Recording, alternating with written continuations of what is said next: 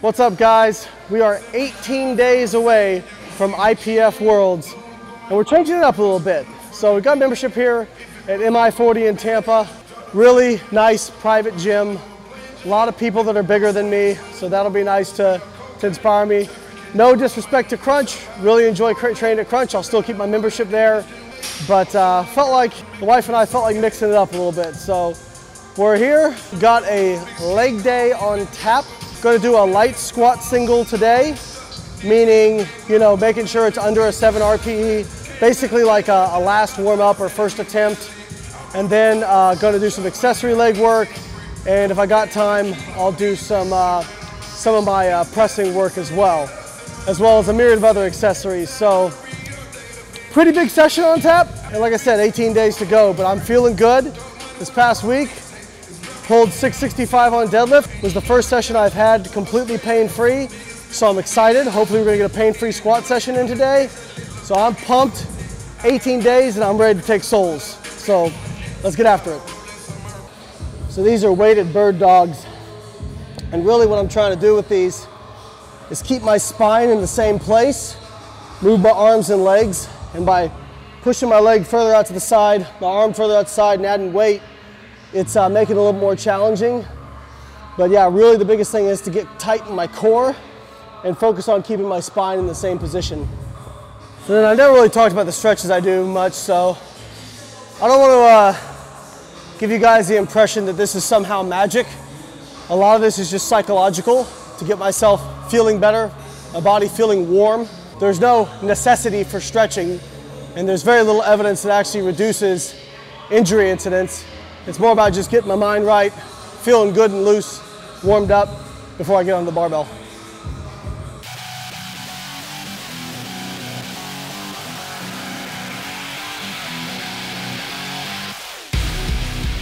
A couple weeks ago, that would have been painful. It is amazing how resilient the human body is if you don't give up on it.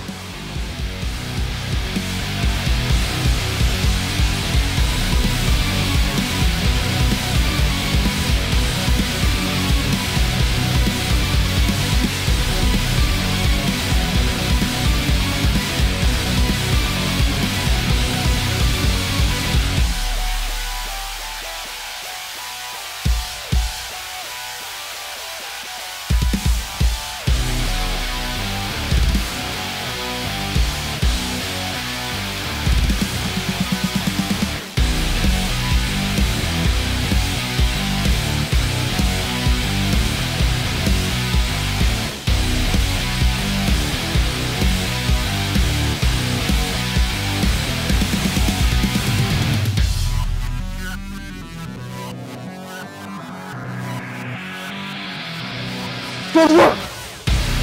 You should say what is done! Yeah!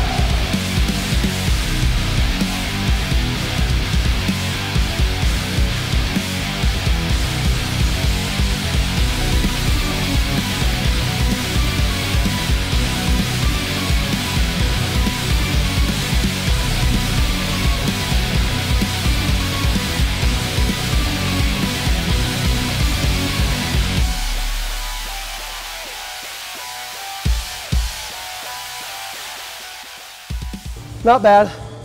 That bar is a little bit whippier than I'm used to. So these Texas bars, they bend. Their tensile strength isn't quite as strong.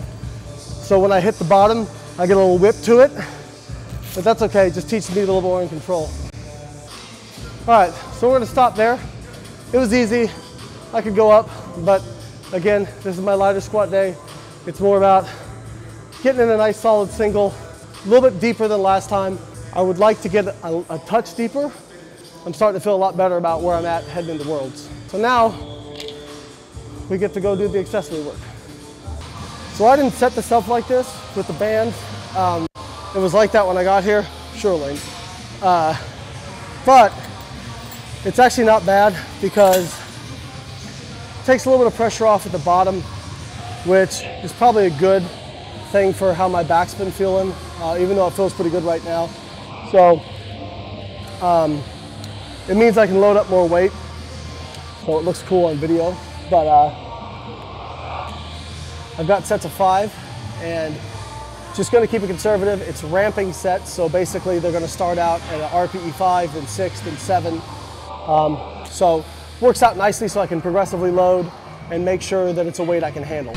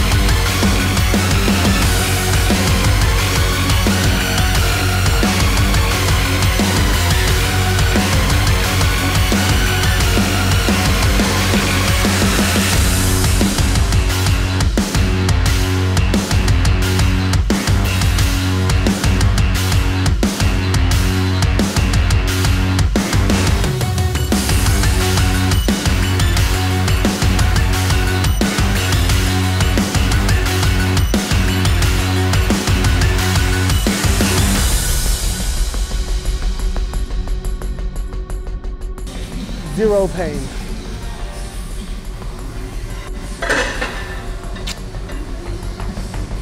They're in trouble.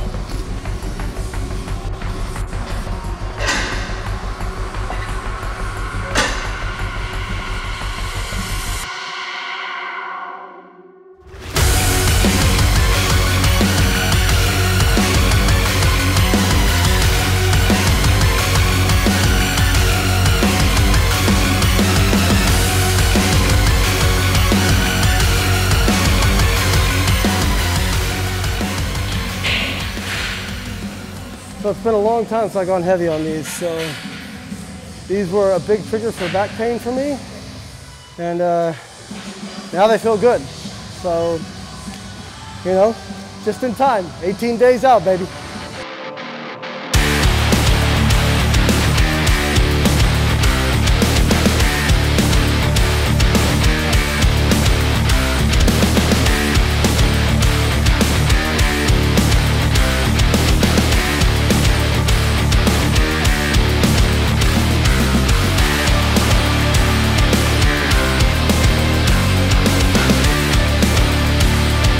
Yeah! Let's go to work!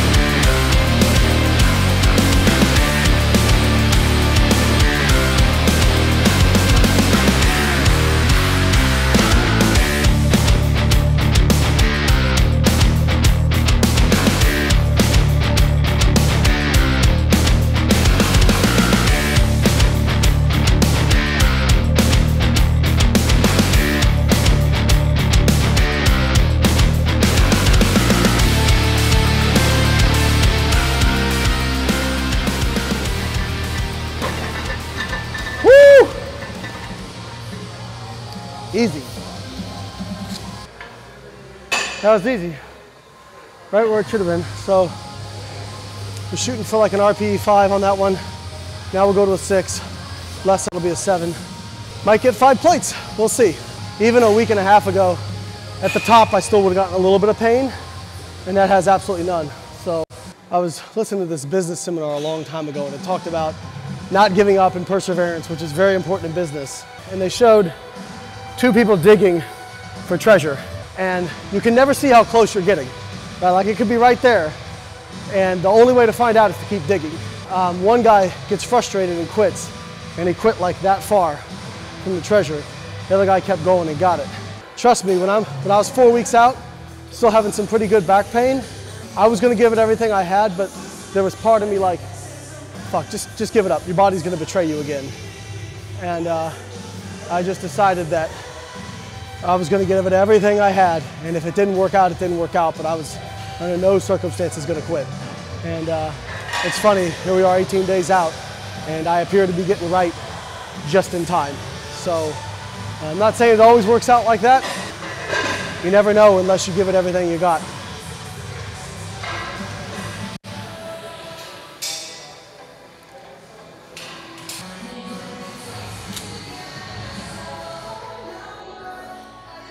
Heck yeah. That is so crazy. Could not have even done 135 like 4 weeks ago without a lot of pain. My real metric for quality reps on an RDL is at least 400 millimeters. Usually like half of mine will be above and below that. Every single rep for these last 3 sets was over 400 millimeters.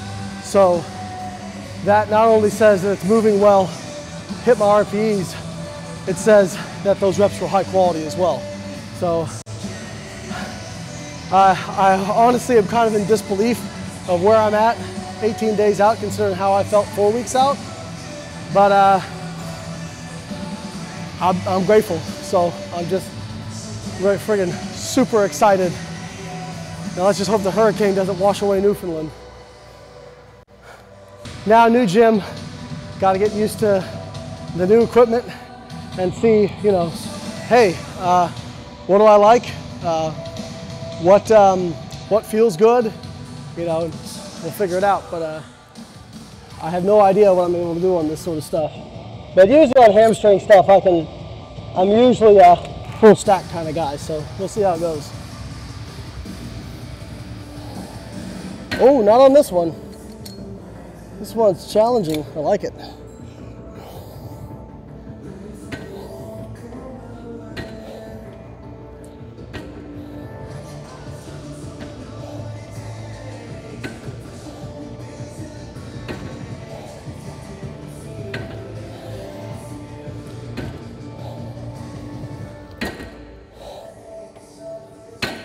I actually really like that machine.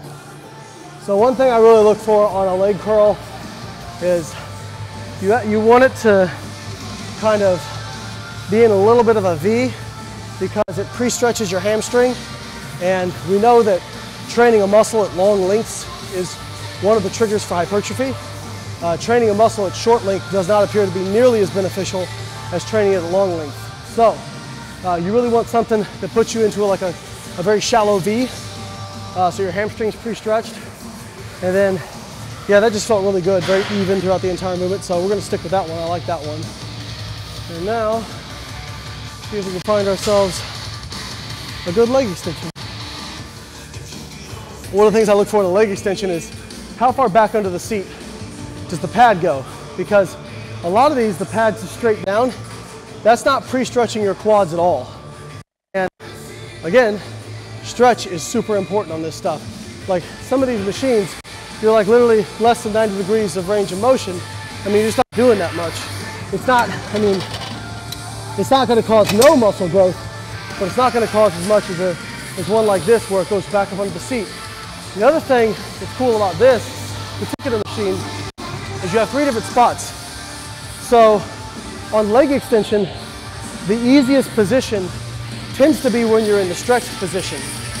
So this actually gives you 3 different spots to load it, where you can overload the top, middle, and bottom. Although actually I think if you put it here, you're probably overloading the bottom. So I'm gonna put, I have no idea what this is gonna feel like. I'm gonna start here and then put a 25 up here and just see how that feels. But this, I have high hopes for this because this could actually be a really nice movement.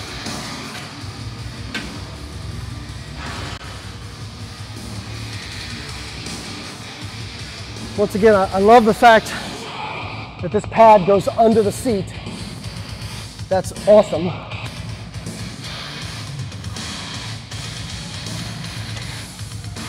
Yeah, this is gonna be good. This is very easy, but feels very smooth.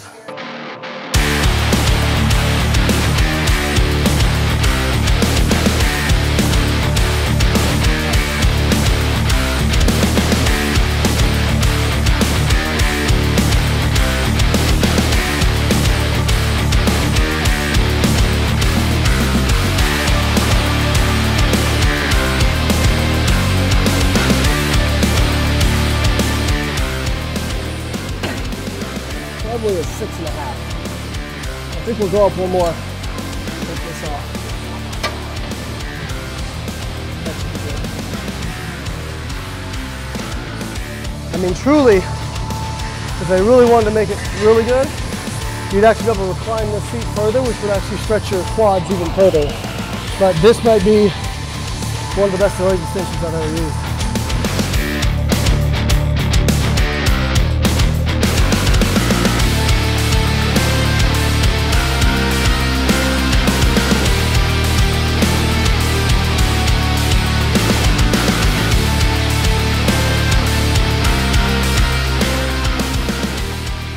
Past that leg session, done and dusted. Feeling very, very positive now. You guys remember a couple weeks ago, it was we'll see what happens. But yeah, like I'm honestly just feeling so, it sound like a broken record, I'm feeling so grateful and so excited. And I just want to give a few shout outs. First off, Crunch on Hillsborough, where I've been training for most of my prep. A lot of people bag on those kinds of gyms, but honestly, they've been super cool and very supportive. Shout out to them. MI40 for letting us train here and film here. My coach, Zach Robinson with Data Driven Strength, he has done an absolutely masterful job in programming around my pain triggers and allowing me to keep progressing even when, quite frankly, there wasn't a whole lot I could do that was, not painful. So huge shout out to him, incredible coach. Definitely check him out. And also my physical therapist, James Bard at OPPT in downtown Tampa. Huge shout out to him. He's been helping me for several years now, and just amazing work that he does in terms of finding ways to limit pain but still load, and is not one of these PTs who's like, well, let's give you this little pink dumbbell and do this. Like, he's like, no, you're an athlete. We have to treat you like an athlete. And yeah, I'm just feeling really grateful. Shout out to Powerlifting America for this opportunity. I cannot wait to go to Canada and take some souls. I am so excited to get back on the world platform, and I really appreciate all you guys following along, and hopefully I'll bring home that world title. I ain't coming for second, that's for sure. All right guys, thank you so much for watching. I'll catch you next week.